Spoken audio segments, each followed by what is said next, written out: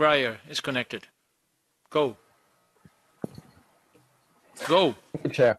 Commissioner, your so-called security strategy has unfortunately turned out to really be yet another surveillance agenda with a potential comeback of indiscriminate data retention, with plans to seek to break encryption.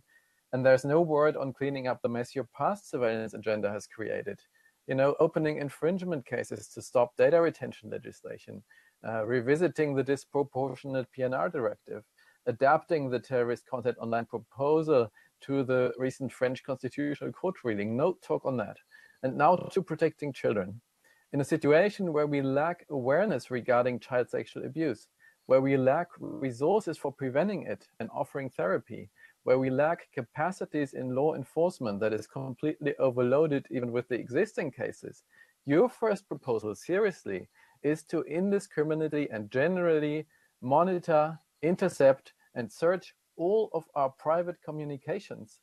Don't you understand that pushing criminals underground to secure, direct, encrypted communication channels will make prosecuting them in many cases impossible?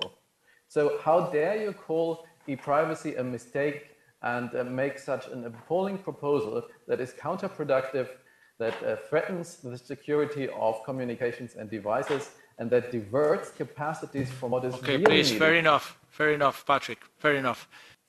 Yeah, and also to Mrs. Breyer, I will not accept that there is a contradiction between fighting serious crimes like child sexual abuse and respect the privacy. I do not accept that kind of contradiction.